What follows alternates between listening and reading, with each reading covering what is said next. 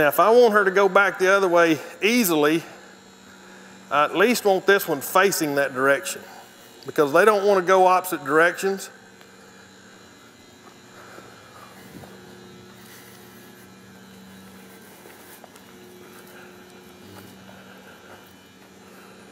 She likes stopping right there too.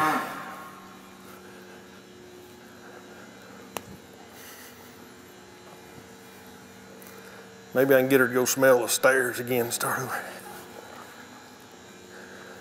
Y'all thought I was kidding.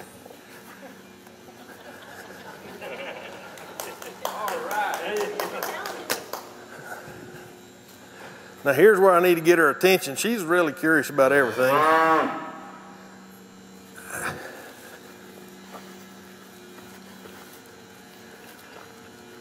She wants to come around this end, but she don't want me to be here when she does it. So I'll see if I can step this one up. She's addicted. We'll just let her have that one.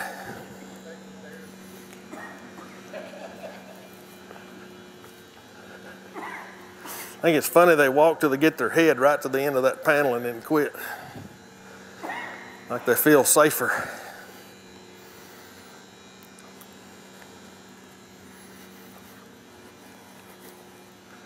That's probably not far enough around, girl. Once again, you get into a little chess game here. This is the fun part to me. Y'all probably think it's boring, but it's kind of fun to me to try to figure out if I can step to this side and turn her. Stop her. Don't you do it. Hard-headed. I know a girl at home just like her.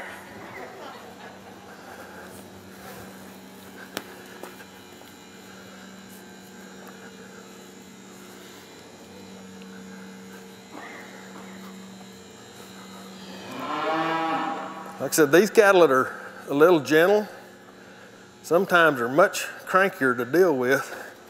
I just want you to move a little bit.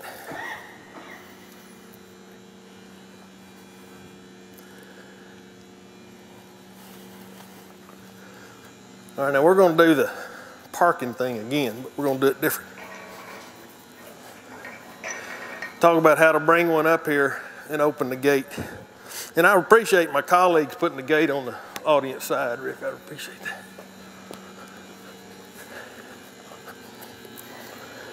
All right.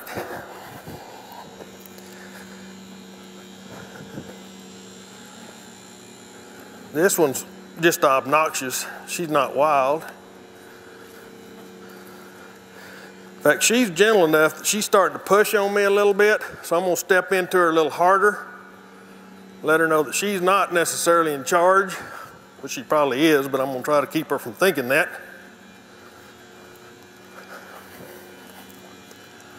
Now what I want to do is get her far enough away from the gate to where I can bring her and face the gate and get her ready to come in before I go open the gate.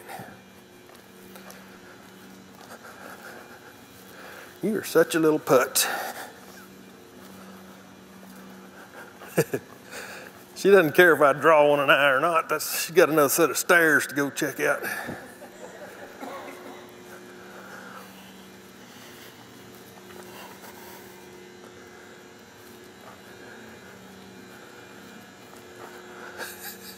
Don't do it, you little rascal. Now this is where if you have one that does this, if you have the time, don't let them get away with this.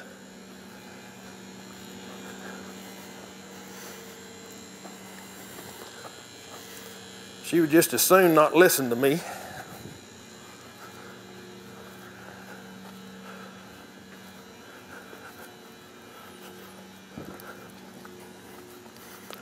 Again, I probably should have got her up a step more.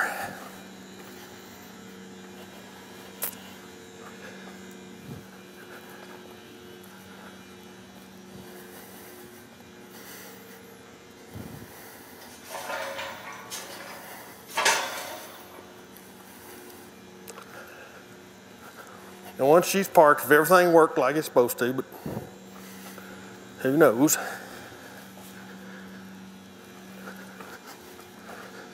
You can get them stopped, open your gate, and put one of them in.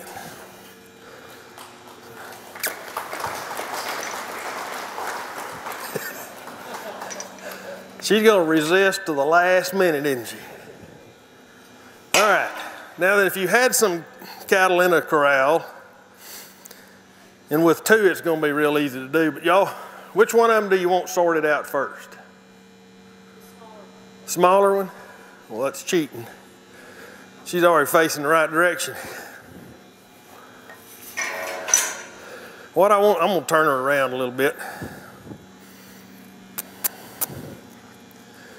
So what I want to demonstrate is how to use another one to reposition them. Now I want to take this one and push her, that's where taking and pushing on an eye, I can send her behind that heifer. Then I'm in position to move her out. I can move up her side and stop the other one. So if I'd tried to do that in the wrong order, I would have been out of position to stop the other one. But by being able to move in on that one's side, as that first one started, I'm already going with the motion, so it stops the second one. Only if they're trained to stop. Otherwise, that one just runs over me and out the gate. Now then, to get her to come out, and this is something a lot of people do when they're emptying corrals, is to go behind them. I always work one of these to where you're working from the front, step to the side, release her, she'll come out. Don't go behind them. Stay in front where they can communicate and you can draw the cattle to you. Now if you ever see a diagram that's published, it's going to have the flight zones, got a big circle around it. It says if you enter the flight zone, they're going to leave, move away from you, right? That circle can change. There's another line always drawn on those diagrams that says point of balance. Where is it located? Right dead center in the shoulder, right? It says if you're in front of the shoulder, they're going to move away from you. If you're behind that point on the shoulder, they're going to move forward. Did I ever get behind that heifer's shoulder? So you can change the point of balance. It's all about the eye. It has nothing to do with the shoulder. And that makes sorting so much easier. If you're out in front of the cattle where you can control who goes and who starts, you can release one. John, that's what you're talking about, coming into that zig. You can stop them, you can step aside, let that one come by, you can stop the next one. That's the whole process of sorting and evaluating cattle. Doesn't matter if you're doing it large scale or small scale. Control that flow where you can stop them, evaluate what you have, and go on. Whether you're sorting on sex, size, weight, condition, whatever it might be. But teaching them, and that's the, if you have wilder cattle, it's easier to show how you can change that. And yesterday we had some cattle that really were sticky. When one of them went, they all wanted to go. And I didn't work with them long enough. That's a bad thing about doing demos. You don't take the time to do what really needs to be done sometimes.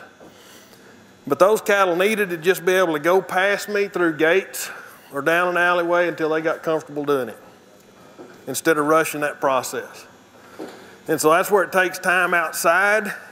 This little deal works good where you can start them, stop them, walk down their side, draw them to you. And if you'll notice, the more I stopped them, I got to where I could start them from further out in front. All I had to do is move a little bit. If you work cattle on a horse, you can actually take and tip the horse's nose down their side and send them forward. So if you got a horse that's pretty supple, you're standing beside cattle, you can just turn his head down their side and they'll go forward. It's really interesting to watch. When you slow down and get measured in your response, things get easier working with cattle. Is Bruce still here or did he go elsewhere?